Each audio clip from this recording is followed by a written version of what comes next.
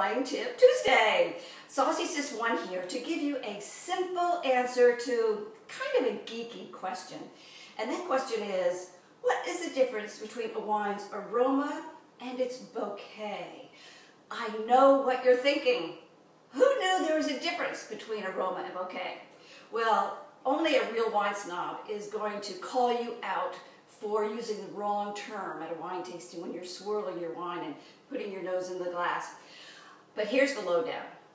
A wine's aroma comes from the grapes themselves, the different varieties of grapes.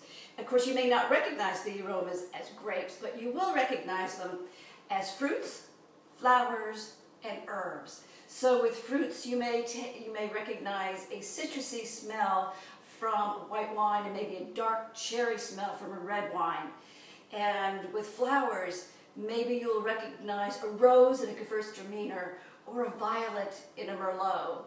And there are a whole set of herbs that you might recognize, oregano and mint and rosemary. But basically, the aromas come from the fruit itself, from the grapes, and you'll recognize them as these. So, what about bouquet? Well, bouquets come from what happens to the grapes after they're crushed, when they're turned into wine.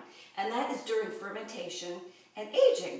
Now, the fermentation aromas you might detect are beer, aged cheese, like this Parmesan, butter, particularly for those of you who enjoy a buttery Chardonnay, and yeast.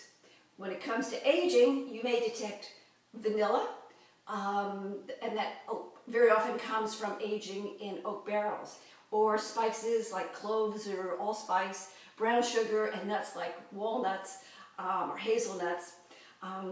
But that's it. Bottom line is, if it's an aroma, you will detect flowers, fruit, and herbs. Everything else is a bouquet. And with that little wine trivia, I'm sure you'll be able to impress the biggest wine snobs you encounter at a wine tasting. Cheers!